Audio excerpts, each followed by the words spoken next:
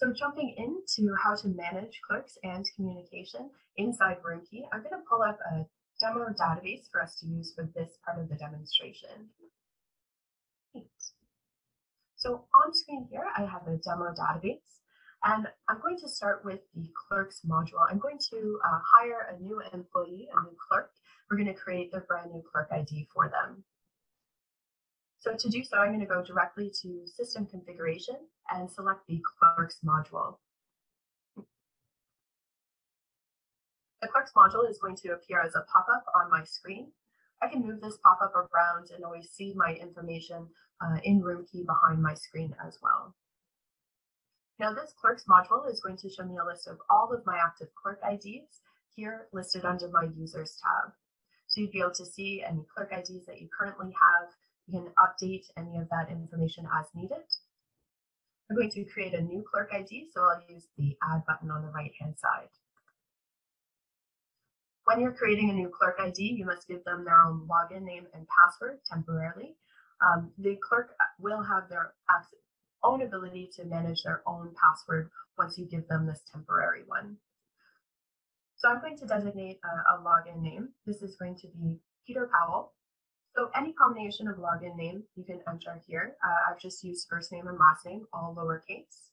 When you select the password button, this is where you can now enter in a temporary password for Peter to use the first time he logs in to Roomkey. Now I've entered in a password here. You'll notice that when you're entering that information, it does not display on screen, but it must follow all 7 of these requirements. Another thing to note about passwords is that passwords do expire every 90 days. However, our system will give you a warning message and count down to that expiration date. Now, if the password does expire, the user would not be able to reset his own password. They would have a manager or supervisor reset his password for him. But for now, we've set up a password temporarily for Peter. I would select OK.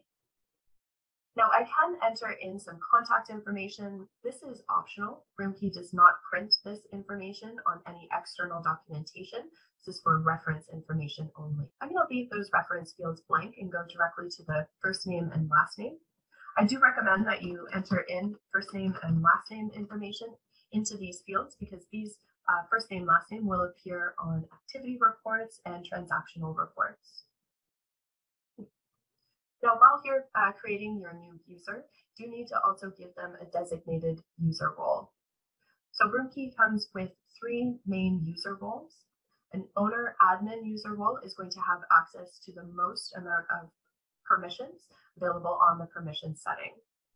So many times you will have our training team recommend that you create all of your users as owner admin, and then you have the ability to customize permissions for each different type of user under the permissions tab. If you prefer not to do that, you can also take advantage of the clerk and accountant user role. However, please note that both the clerk and accountant user roles may have limited access to certain permissions under the permissions tab. So I'm going to select owner admin for this clerk. Now, some of the other fields that you can enter in with creating a new clerk include adding a default screen. So you can indicate what screen Peter would see as soon as he logs in. We do have 3 options. The in-house screen is the default screen regardless. Or if you prefer, you can view inventory calendar or a property dashboard. Now, if I was to select inventory calendar or property dashboard, when Peter logs in, that module will automatically pop up as soon as Peter logs in.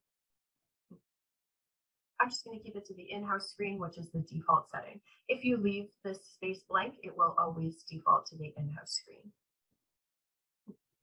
Now I can also control some other elements of this user role. I can also make Peter a sales manager and allow him to participate in any commission for group business, wholesaler business, or corporate business. And of course, if Peter ever leaves the property or moves on from this hotel, I can deactivate his user at that time as well. So with these main fields entered in, I'm going to now select OK. That will now appear on my screen. Should be able to scroll down and view Peter Powell's new login information.